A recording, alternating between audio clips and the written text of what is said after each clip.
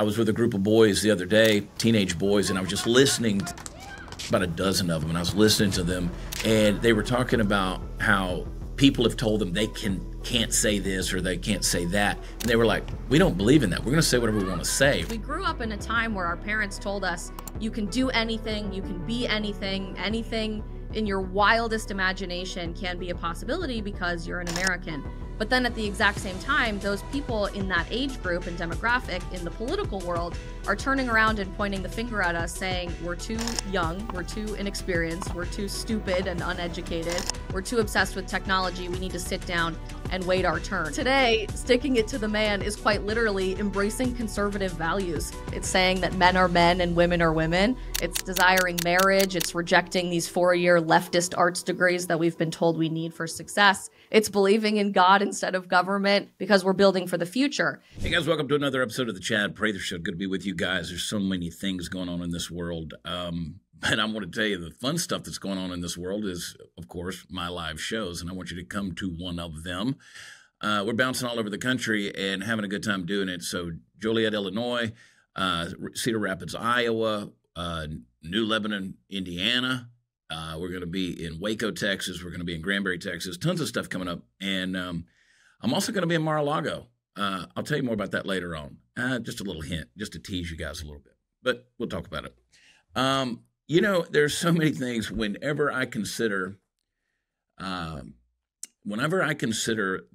country, and I think we're doomed because I just don't think things can get any crazier or the insanity can get any weirder. And I'm thinking, well, this generation that's coming along is probably not going to be much help because, you know, every older generation looks at the younger generations and thinks there's no hope for any future here in America.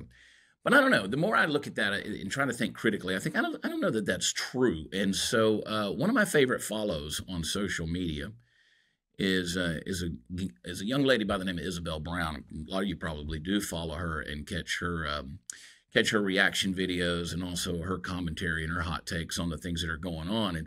And she's one of those younger people from that dreaded Generation Z. And she joins me today. Isabel Brown, how are you? Chad, thank you so much for having me. I've been such a longtime listener of all of your content and the show, and just so excited to be joining you for a great conversation. Couldn't have teed it up better myself that Gen Z is this dreaded, horrible end of the alphabet situation, because we're here to disprove those narratives today. Yeah, and I'll tell you, you do a good job. You've got a brand new book that just came out.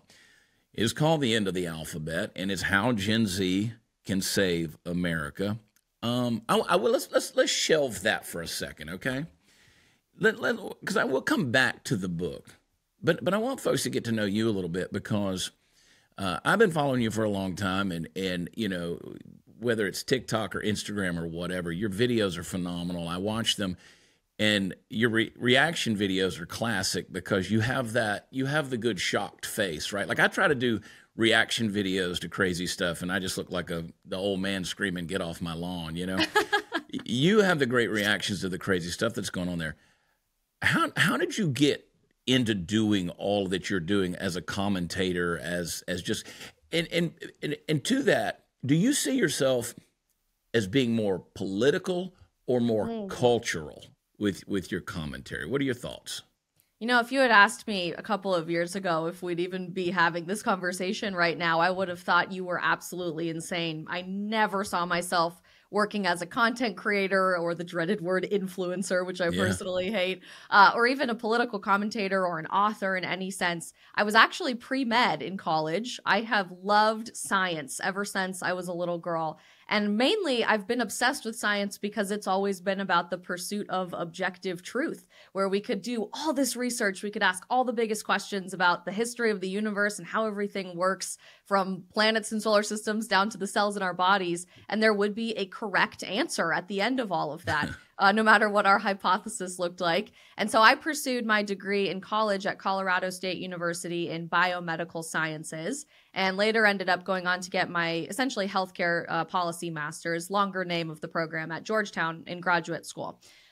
Never thought I would be doing something like this. Obviously, my life has gone in a completely different direction, but sitting in my classes at CSU, a very agriculturally based conservative university in my home state of Colorado, sitting in organic chemistry and anatomy and physiology, I was realizing that science, at least in academia, but I think COVID let us know all science, really isn't about the pursuit of objective truth anymore. It's about professors pushing a political agenda. We spent a lot of time talking about the southern border or this evil orange guy that a bunch of white supremacist middle-aged people in middle America had voted into office. And I became really frustrated knowing that I felt like the only person on my sea of 33,000 students college campus that had the values that I did. So I started hosting events on my college campus. I brought some speakers. Candace Owens gave her first ever speech on a college campus to my chapter of Turning Point USA when I was a student. We brought people like Dennis Prager to come talk about objective truth and free speech and why that matters, and started a bit of a cultural revolution on my college campus that I fell in love with and wanted to take with me after graduation. If you know anything about Gen Z, we conduct our entire existence through these magical devices, and decided I wanted to keep that conversation going in any way that I could as a content creator. So totally stumbled into this world, have been so fortunate to work with so many different organizations over the last 5 years or so since starting this journey. Turning Point USA, PragerU, Students for Life, done some work with the Daily Wire. And today I'm an independent content creator, and I host a live stream, I write books, I give a lot of speeches. But I like to say that the scientist in me still gets to do what she loves every day, because my job really is to just get up and tell people the truth, whether that's writing a whole book or a 3-hour live stream or a 15-second video on TikTok. It's amazing the world we live in. You know, I was in radio and television, and I too had pursued a number of other things career-wise as a younger guy. And if you'd have told me a long time ago that I was just going to make a living running my mouth these days, and that I was going to trade doing a show on a cable network on television for, you know, a social media career.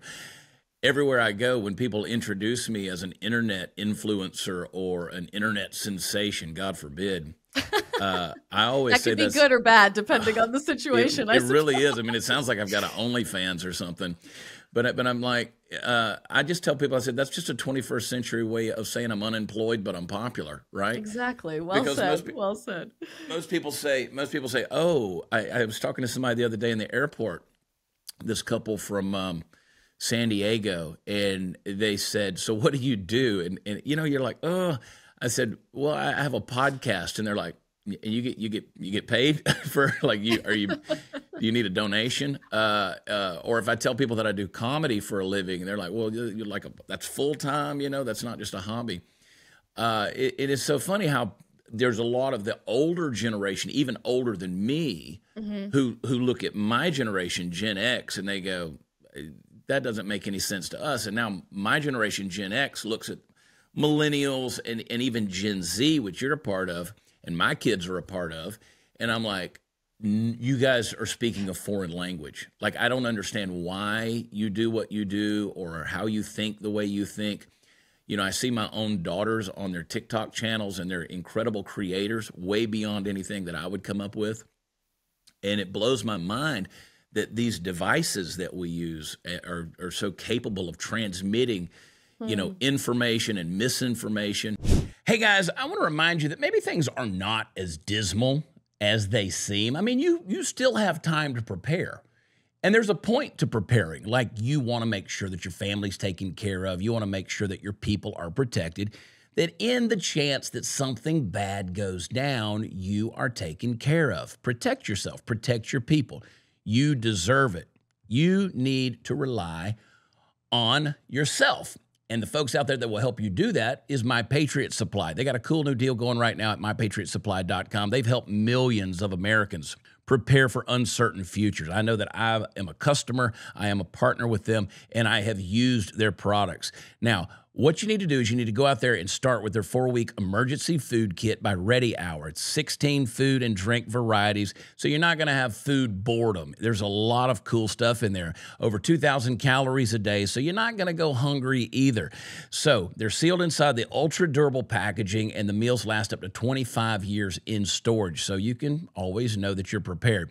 I want you to go to my special website, preparewithchad.com, and get your food kits. Get them because your family deserves it. Preparewithchad.com.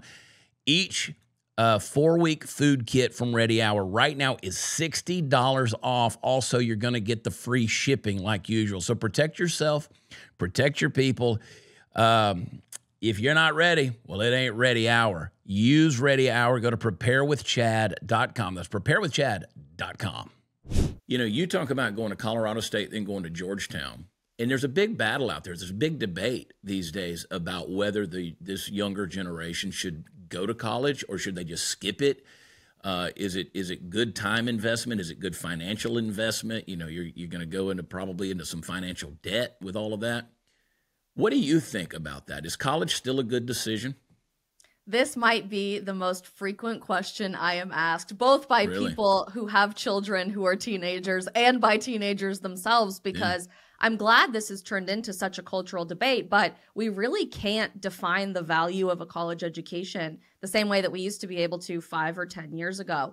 I remember being on my campus and being really frustrated about some of the mandatory electives that I had to take in order to get my degree. I was a science student. I was taking classes like physics and microbiology and human gross anatomy, working with cadavers every day, and that made total sense to me, the value of that, going to medical school eventually. But I didn't understand why I had to take a mandatory creative writing class from a graduate school TA who had it out for me because I was known as that conservative girl on campus. And she gave me an F on my paper about healthcare policy after I had worked at the White House the semester before, by the way, which was quite funny, saying that I followed the directions too closely and I plagiarized the rubric. So therefore, I cheated and got an F on the assignment and had to fight with the dean of that college and everything because of it. I hear stories like this all the time, down to the plot of popular movies like God's Not Dead. I had a friend on my campus literally be sat down in her philosophy course freshman year, big giant lecture hall, and on day one was told God does not exist. If you disagree, get out of this class, and we're going to be working on a paper the whole semester to prove that to be the case. Her family were Coptic Christians that had escaped Egypt, fleeing religious persecution, and that was the biggest part of her identity. She never thought in Fort Collins, Colorado, at a public university, she would be facing that type of religious persecution too. So I think there's a lot to be said about particularly the liberal arts completely degrading any semblance of value on a college campus today. Because truthfully, they're not the liberal arts, they're the leftist arts today. And they're not interested in teaching you how to think. They're interested in having you all look different but think exactly the same. But as someone who loved STEM, I loved my STEM classes, and I still would go back and make the same decision today. It's really telling to me that the vast majority of college degrees being pursued now are in science, technology, engineering, and mathematics. Our world is demanding a whole lot more of that, and we need people adequately equipped to tackle the issues of STEM culturally and in the workforce that I think academia is still playing a little bit of catch up for. So the short answer is it depends. It depends on what degree you're particularly interested in, but do I think it's worth spending $250,000 to get your diploma in, I don't know, underwater lesbian dance theory? No, probably not. Yeah, that's a great answer. And I love what you just said about it's not liberal arts, it's leftist arts now. You know, one of the things that I told my kids when they, and all of them have either gone to college or are in college, and that's 4 kids, so it's not like I have an army of kids, but you know, two have gone to college and graduated, 2 are in college now. And I said, here's the thing, guys, we're not going to fund bad ideology. Right? We're not going to go in there and pay for some guy that's tenured in, that's lived in an academic bubble for 15 years and done nothing but push papers around a desk, who's never tested his weird theories in the real world to brainwash you, right? Yeah. And then you come out with, you know, I've spent 18 years of investing my faith and my life and my knowledge and so some of the wisdom, you know, into you, the blood, sweat, and tears and the sacrifices we've made to send you off to let some pinhead with glasses tell you what you should believe, right? So I agree with you in that regard. I mean, it's why are you going? If you know the why, then I think that you've got the answer on that, because it could get I mean, it's public education aside, you know, from elementary school up through high school is bad enough, but then you're going to go off and pay somebody, you know, the amount of money you could build a house for to totally rob your brain of any knowledge and, understanding is insane to me. You obviously survived it. I mean, you came out pretty dadgum well. And you look around, and you've been involved with a lot of stuff like Turning Point, as you mentioned, PragerU. Isn't it amazing how those organizations catch so much flack from the left? I mean, they are constantly attacked. I mean, I have trolls on social media who use Charlie Kirk's picture as an avatar, right? Like they're using him as their face, their profile picture to troll me. And I'm like, a guy like Charlie, he did something, he's doing something right. A guy like Dennis Prager, they're doing something right to catch that much heat. How important do you think influences like those organizations make on this younger generation now? Oh my gosh. I mean, it has been invaluable. It's crazy to me knowing what I know now, thinking to myself as a 2017-year-old or 2017, 19-year-old college kid, scrolling through Facebook and getting an ad for something called the Young Women's Leadership Summit for this organization I'd never heard of called Turning Point USA. At the time, I felt like I was the only person who believed in any of the values that I had grown up with on my college campus. And so on a whim, decided to attend this conference and totally fell in love with what they were doing. My story is not unique at all. Countless other college students, high school students, even younger now, are engaging with these ideas because of groups like TPUSA, and not just TPUSA in isolation either, but look at what's happening in the pro-life movement with Students for Life of America, with live action on social media. PragerU has obviously totally changed the game with a lot of these 5-minute videos that might be incorporated into elementary and middle school curriculum now. So cool to know that that's becoming a mainstream ideology. At the time when I first got involved, these were brand new ideas, but Charlie Kirk and Candace Owens and Dennis Prager are household names today, not just for people who are fundraising for these organizations, but for people my age who have binged every single video available to these people. And I think has really given rise to a whole generation that values this concept of being on offense and becoming a creator and a voice themselves, because it doesn't matter if you're an 18-year-old kid starting something out of their garage, or you're sitting in your dorm room or in the passenger seat of your car. If you have a camera, you have the capacity to change the world by just selling ideas and challenging the narrative and encouraging new perspectives. And now we've seen a whole generation embrace that call to action, your children included. Yeah. I said to someone long ago, I said, because people said, why did you decide to, for lack of better terms, I just started putting my camera phone on the dashboard of my truck and started talking to the thing, years ago. And I had no idea it was going to blow up the way it did. I said, I came out of radio and television, and social media sort of gave you the opportunity to own your own television network. You can put anything you want out there. This was before the podcast boom really blew up. And I was like, you can control the content you're putting out there. You might as well use your platform, to speak what you believe and use your convictions and your voice. And you have guys like, I consider Candace and Charlie and all those folks, they're friends. And Charlie's such a humble guy. It's so funny because I remember we had done several events together. He'd been on my show a couple of times. And I had spoken at the big, SAS in December one year. And I ran into Charlie at another conference we were speaking at, and he still introduced himself to me. Like, he walked up and he was like, hey, you remember me? I'm Charlie Kirk. I'm like, dude, I think I got that nailed down. I think I know. But it's like, but that spoke to me. I was like, here's a guy who's not, so puffed up or anything. He really is serving the next generation in a big way. And so many of them have used their platforms in a way. So I encourage people. I'm like, you know what? You may not have the same platform as a Charlie Kirk or Isabel Brown or Candace Owens, but you still have a platform. And if you're reaching, one or two people, that's still, we know now, I mean, that's a major deal in this day and age. I always like to tell people, not to interrupt you, but I get this question a lot from high schoolers in particular, thinking, I want to do something like this. I might not want to go to college. How can I be a creator myself? Or even while I'm in school, how can I start doing this? I don't have 100,000 followers. I don't have a blue check mark. I can't go on the news. And I always like to remind people, your sphere of influence, because they're people who actually know you, is often far more valuable than someone with 5 million followers on Instagram or who goes on national television, because you sit next to them at the dinner table. You sit next to them in class. You live in the same dorm room as them. You go to church with them.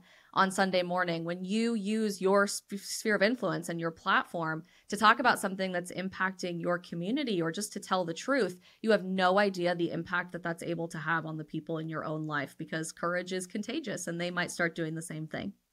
You made me think of something right there. When you think about yourself, like when you look in the mirror and you consider what you do. I mean, when you grew up, have you always been an outspoken, outgoing, extroverted person? Are you a little more shy? Are you a little more introverted? How do you describe yourself? You know, in high school, they make you start taking those personality tests, like the Right. ENFP tests. And I will never forget taking my first one. And I think it was the 16 personalities test, still my favorite one.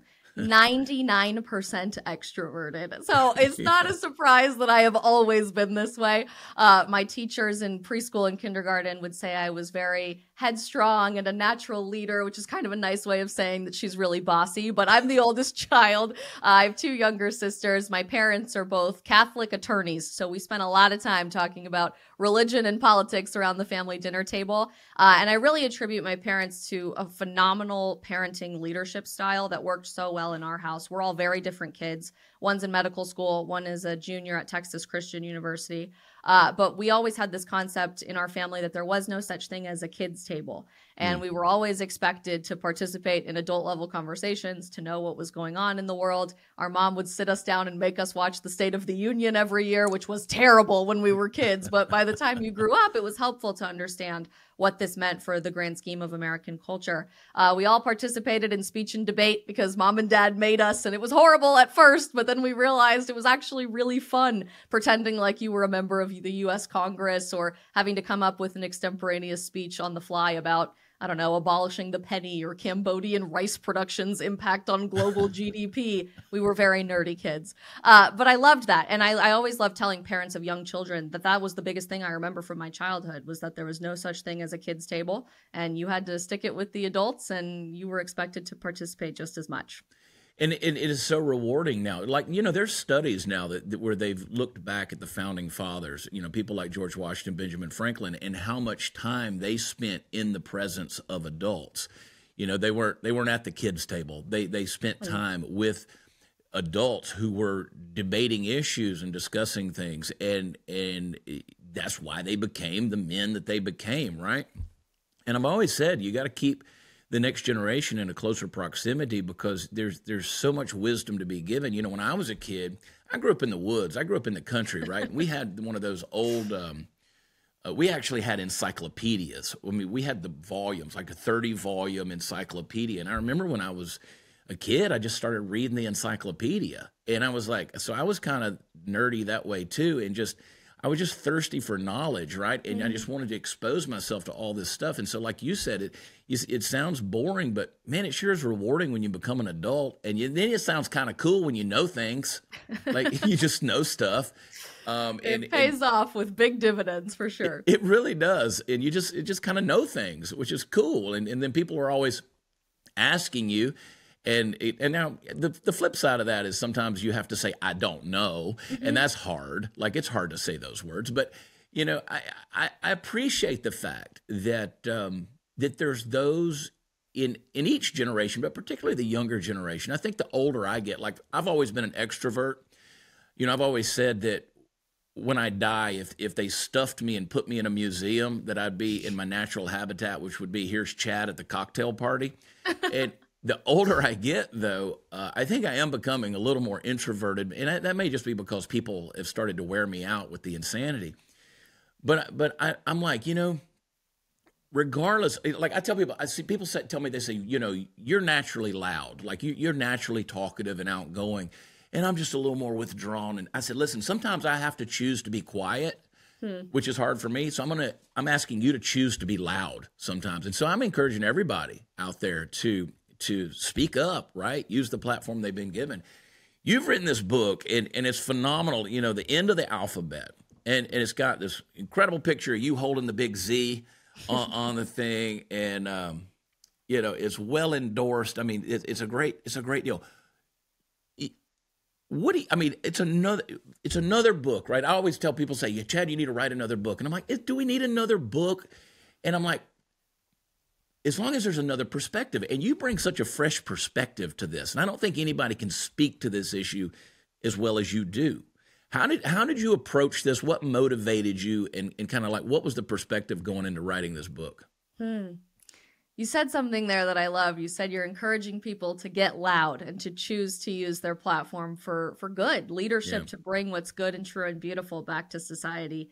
I've noticed a vacuum of voices for a long time in the conservative movement. You asked me earlier if I talk more about politics or culture, and I really started in the political realm. I am nothing if not a political nerd. I worked for the U.S. Senate and the White House in college. I can sit here and talk about what bill Congress is currently debating all day long, and it is my favorite thing to do. But I've realized for a long time that Generation Z has a completely different cultural perspective on our day-to-day lives than anybody who came before us, because we're growing up in what I like to call the upside down, if you're a fan of Stranger Things.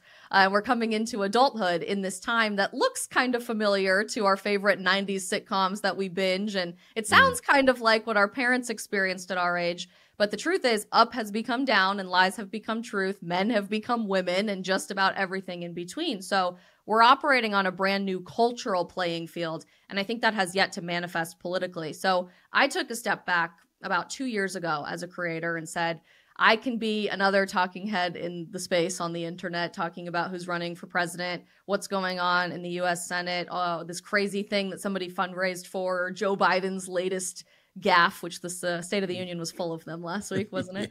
But is that really productive? Is that really capturing people that aren't already involved in the conversation? No, it's not. And so I decided to talk more about cultural issues first and dabble some politics in there, because we're operating on this totally different cultural playing field.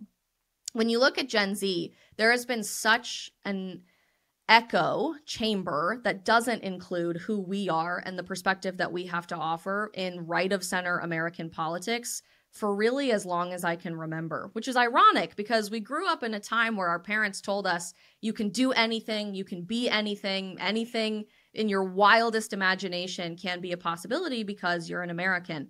But then at the exact same time, those people in that age group and demographic in the political world are turning around and pointing the finger at us saying, we're too young, we're too inexperienced, we're too stupid and uneducated, we're too obsessed with technology, we need to sit down and wait our turn. And I've been really frustrated with that because I saw this twofold problem that A, nobody's properly rallying Gen Z on the right, while the left is saying, your voice matters, your vote matters, we want you to be the front and center of everything that we're fighting for, because we're building for the future. But also that there was this fundamental misunderstanding from those older than us about who we are, what our values are, and what we're trying to accomplish as a generation.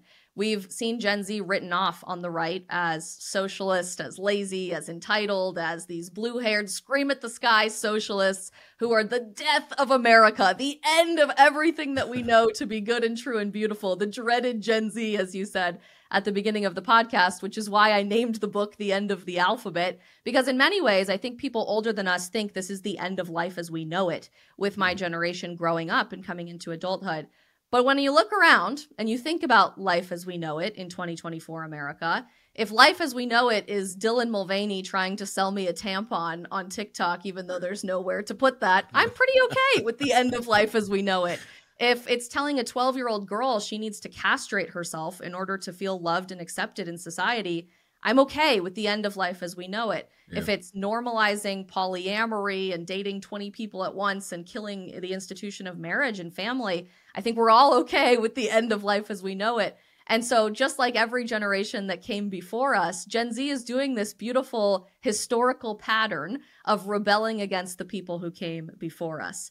In the earlier decades of American history, being punk rock and countercultural could have looked like covering your body with tattoos and spiky hair and being a part of a punk rock band and sticking it to the man. But today, sticking it to the man is quite literally embracing conservative values. It's believing in God instead of government. It's saying that men are men and women are women. It's desiring marriage. It's rejecting these 4-year leftist arts degrees that we've been told we need for success.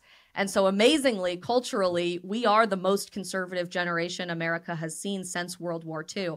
And I wrote this book not just to rally our generation and to encourage people to get louder, but to expose that truth to those older than us who've just never been exposed to that reality. That's a mouthful. It's so important what you just said, because I know that there's those out there who, I'm 51 years old, and I know there's people my age who would go, why do I want to read a book about Gen Z? Why would that be relevant to me? Listen, look at the attacks that are going on, right? Everything from, as you said, transitioning children, puberty blockers, hormone blockers, gender, genital mutilations. I mean, all of these things that's a discussion. That's a debate right now. That's Gen Z. We're talking about that younger generation. They talk about, raising the age to vote. They talk about all these different legal limits, 18 versus 21. It's a huge debate right now. And just the sheer fact that we look at our internet screens and we shake our heads because we see something else that we think is ridiculous should tell us, hey, maybe we should understand who it is we're talking about. Like, this debate is important here. If we're gonna, for lack of better terms, bitch about it, we might as well know who it is we're bitching about. So let's inform ourselves. So you talk about Gen Z being the most conservative generation since World War II. Because I don't think most people my age or older would believe that. I think they look at it and they see the voices that are being amplified, and they're like, God, we're doomed. We're doomed. So, I mean, what do you say to that person who thinks that way? Hey, guys, the information I'm about to share with you could radically change your life. I'm going to help you. I'm going to help you because right now there's a silent epidemic that is affecting over 100 million Americans. You know what it is? It is a fatty liver. You want to know why you feel sluggish, why you can't sleep, why you gain weight? You feel terrible. It's because you're throwing everything at your liver: cholesterol, toxins, alcohol, cigarettes, you name it. It's crazy. Your liver does so many things to help you every single day, so many different functions. You ought to be helping your liver. So I want to encourage you, if you want to look better, you want to feel better, you want to sleep better, fix your liver, okay? And you can do that with Liver Health Formula. It's an all-natural supplement. It contains 11 clinically proven botanicals that will help recharge and protect your liver. The company's already helped more than 2 million fellow Americans with their products, and they're a proud sponsor of this show for a long time, and I'm proud to continue telling you all about Liver Health Formula. You can try Liver Health Formula and get 5 free gifts from the company. You heard me correct. That's 5 gifts for free. You got to go to getliverhelp.com/Chad. Claim your free bonus gifts with your order today. It's helped people in my family. It's helped me. I take it daily. Getliverhelp.com. That's getliverhelp.com/Chad. Most don't believe it, despite overwhelming data and evidence to support that claim, which I find really interesting. Yeah. I think if you want to start politics, which seems counterintuitive because we believe politics is downstream from culture. So I'll come back to culture for a minute. Politically, Gen Z is already trending quite conservative. There was a new study that came out a couple of months ago that 17-year-old senior and high school boys are over 73% conservative, like overwhelmingly conservative, the most we've seen since the 1950s. The same study said girls were trending in the other direction, but I think it's just going to take a couple of years to catch up. If you look at exit polling for Gen Z voting from 2018 to 2020 to 2022, it looks like the Y equals MX plus B sample graph from your elementary school algebra class, literally in a straight line trending toward more Republican politicians, more conservative ballot initiatives, and just more conservative values at large for national elections. There was a poll that just dropped last week that Joe Biden had overwhelming support from 18 to 35-year-old voters in 2020, that he is losing, and it has actually inverted to be overwhelming support for Donald Trump that Fox News covered just a couple of days ago. So the data and the polling and the statistics are out there to support that claim. But since we believe that politics is downstream from culture, it stands to reason we need to change culture first, right? That's what's eventually going to change who the president is and what Congress is debating about. So let's look at culture. Gen Z, ever since COVID, had the veil pulled back on higher education, thinking, I don't really want to spend $250,000 to get this stupid degree that everybody tells me I need to succeed. But I don't actually see that out there in the job market. So 62% of us have already started our own businesses instead. And the vast majority of people our age are working multiple jobs to try to save earlier so that we can open our own business and finance our own American dream. 93% of Gen Zers currently in college say that we still want to get married, which is astounding in a country where we have the lowest marriage rate today in 2024 that America has ever seen since we began recording marriage rates in 1867. And we have some of the highest divorce rates. So it's not a pretty picture out there of what marriage is supposed to look like, but we know what it is intended to be. And we want more than the empty hookup culture offered to us by our dating apps, which, by the way, we are overwhelmingly deleting. Go Google that for yourself. Go look it up. Gen Z is overwhelmingly trashing our dating apps because, shocker, turns out these are companies vested in keeping you as a customer rather than creating an app designed to be deleted. So they're not going to help you find eternal love and happiness in all of this. We're rejecting corporatized media, which I think a lot of people, particularly cable television, sees as a threat to truth and journalistic integrity. But in the era of misinformation and fake news, I would argue independent content creation is the best way to preserve journalistic integrity. Look at TikTok, for example. Whatever you think of the platform based on what you've been told, TikTok has actually replaced Google for Gen Z as the number one search engine for our generation. So when we're looking for information, we're not going to type in to see an article from the New York Times or the Wall Street Journal or a video from Fox News. We're looking for videos from people like me or Brett Cooper over at the Daily Wire, really challenging the narrative in a more bite-sized, consumable way. And there are countless other examples of culturally what we're doing to move the needle, but it's starting to show up politically. And I think people are going to be really surprised over the next several major election cycles that we just trend more and more conservative as culture keeps rebelling against the left in authoritarianism as well. That's amazing. And I know you're right because I've read these studies and I was just talking with someone the other day, as a matter of fact. And you're right. I mean, I just read an article last week about how so many people are trashing the dating apps. You know, it's becoming a thing, like they're scratching their heads.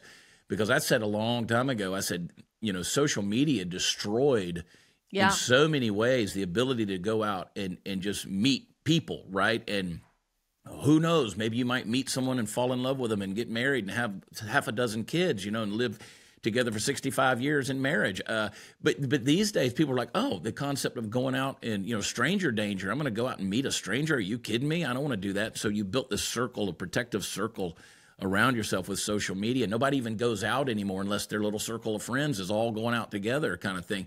And so I was like, I love the fact that people are saying, hey, listen, we're gonna use this tool, and it is a tool, this social media tool, this screen, and we're going to communicate with the world. We're going to communicate with each other. We're going to share information. We're going to transfer ideas if we can get around the censorship, which is very real.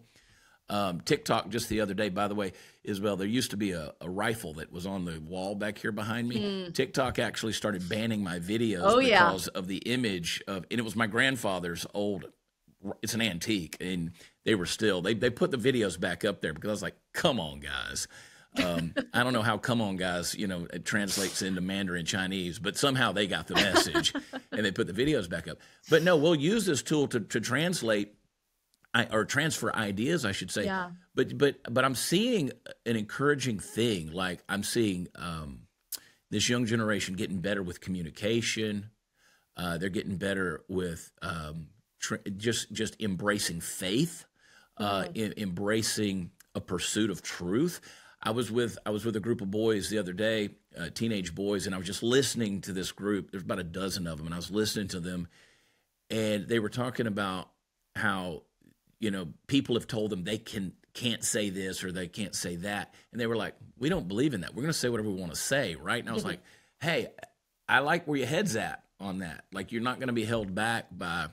These social mores that have told you, kind of put you in a box in a big way, because we have been in a large way.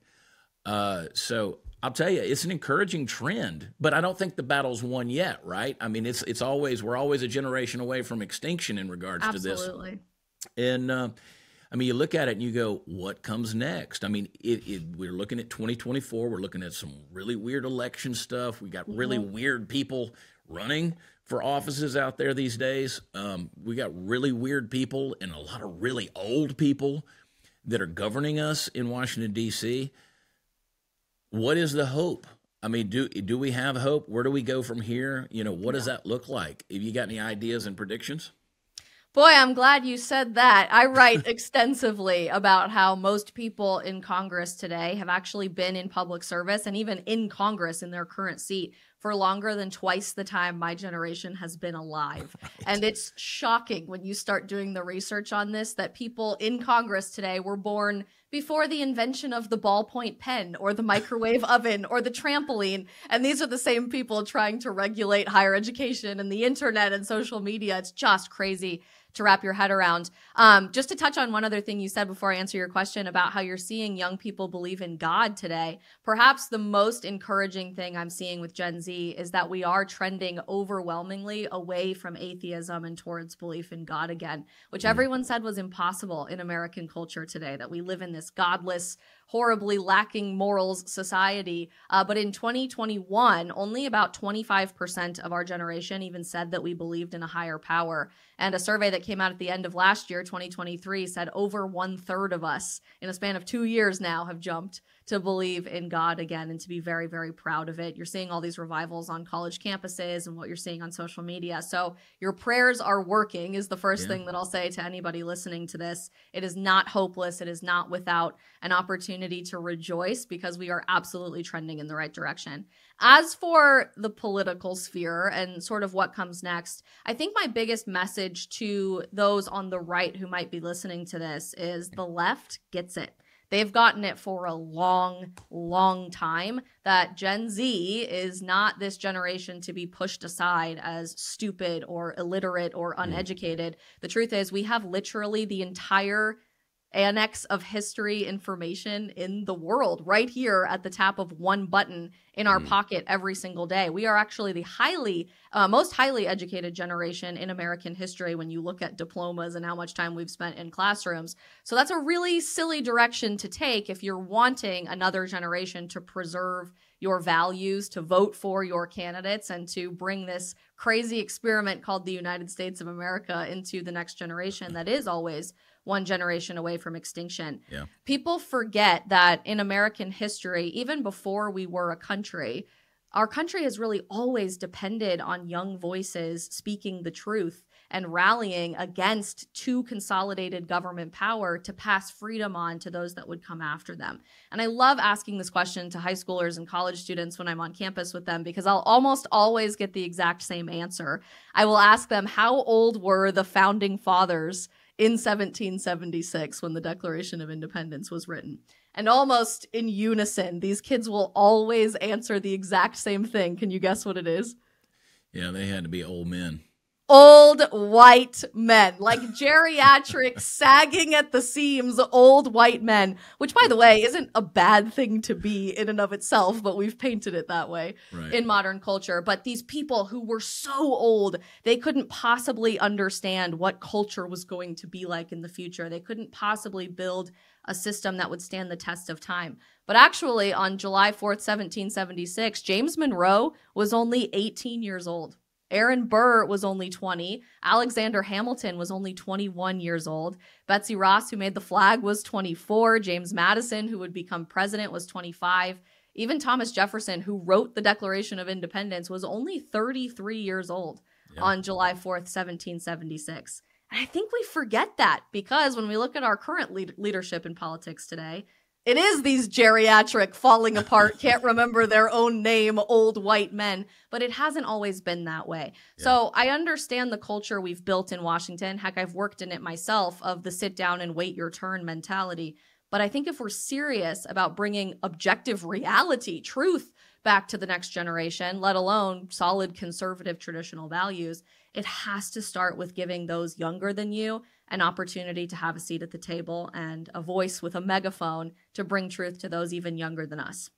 Hey guys, we've spent a lot of time in recent years talking about our health, whether it was COVID or vaccines and all the stuff connected to it. So between the virus and the vaxes and whether you jabbed or not, most of us have these toxins already residing inside our bodies like a ticking time bomb just waiting to blow. Well, I want to share with you a simple solution that will help you and your family, and that's with Warrior Essentials. Their patent-pending formula has evolved into the most powerful way to help your body heal itself. It will turn on your God-given defenses for a strong and healthy body. Warrior Essentials is not a drug, but it uses targeted nutrition to work with your body's natural defenses. It'll remove toxins, repair circulatory health, it'll restore your epigenome. Today, we're going to be able to share with you a special offer for the Prather Posse if you go to recoverwithchad.com. You got to do it now. Go to recoverwithchad.com and save up to 50% off regular prices plus free shipping. Help your body get rid of the toxic spike proteins and boost your health. Listen, can't save our country if we die suddenly. So recoverwithchad.com. That's recoverwithchad.com for up to 50% off and free shipping. These statements have not been evaluated by the Food and Drug Administration. This product is not intended to diagnose, treat, cure, or prevent any disease. Yeah, Benjamin Franklin was the only old codger involved in the whole deal, and he was just a little over my age now. So, I mean, you know, it's crazy when you bring up that fact. And I can remember isn't it weird though? Like we've built this culture, and it was around. Like I can remember when I've pastored churches in the past, and you know I can remember working at a church when the first church I took on was like I was 23 years old, and everybody was like, you know, you'll get some respect maybe when you get in your 40s, right? And I'm like, well, I know from the church perspective, from the business perspective, we always think that these guys are going to add more whenever they get older, and it's true. Yeah. Wisdom and stuff does come with years and experience. But we've got to start listening to the voices, and you read your New Testament, you go over to 1 John. You know, the apostle's talking about he gives a command to the fathers and the old men, and he gives a command to the young men, the sons, and he's saying that you both have roles to play, and you can't play that role without each other. You've got to, you know, generationally there's something to be done there. So I love this perspective that you bring, and you so eloquently and consistently not defend it, but just articulate it in a powerful way. It's amazing to sit back at. I'll put it this way. It's lovely to watch, okay, because it's refreshing to people who are concerned with the direction of this country and specifically the direction of our culture, to know that someone like yourself can put into words what so many people are trying to convey and just don't know how to. So kudos on that, and good job with it. Something you said earlier about we make all these social media things, and you know, I know that there's a lot of people who can spend hours just scrolling through the reels on TikTok or Instagram, and you see all this mindless, mind-numbing, just white noise stuff that just fills our head. You know, like I follow one page on Instagram. It's a page dedicated to boys being boys. And it's nothing but like dudes just rolling big rocks off a cliff. Or I love that. I mean, it's like just boys being boys. And I'm like, but it's mindless. And, you know, I'm just like, it's fascinating because I'm like, yeah, I think that's kind of cool. I could sit here and watch this for a long time. But I always, even if I'm doing comedy or music or whatever, I want to make sure that I'm making a point, you know? And that's why I said at the beginning, you're one of my favorite follows, because no matter what you're doing, it's entertaining, but you make a point. And I always say, gives people something to hang their hat on, you know? And you do a great job of that. You moved from Colorado. You live in Miami now, right? Yes, I had a couple of stops in between there. Yeah. I grew up in the mountains of Colorado, and boy, I miss the mountains a whole lot. Every time I go home, I love putting my skis on or my hiking boots, and it is very good for the soul. So I will go back to the West at some point. But I spent some time living in D.C. for graduate school, and afterwards lived in Arizona and Phoenix for the last couple of years. And I've been in South Florida for about a year now because of my fiance's job. So it's been a great adventure. I never anticipated living in South Florida, where I have problems of hurricanes and alligators instead of blizzards and avalanches. But it has been wonderful. The people are phenomenal. And gosh, is Florida just providing the best blueprint for a future America should be fighting for.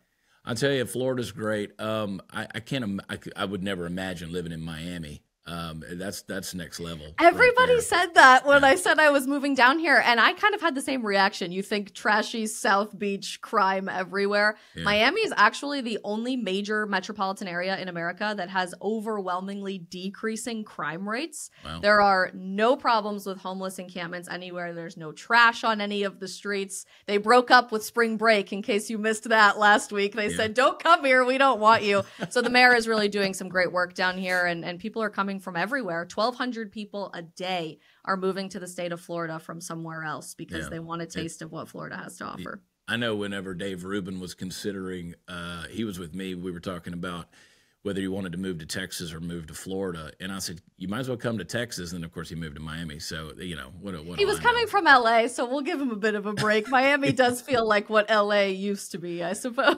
Yeah, it stuck with him. So it's a good move.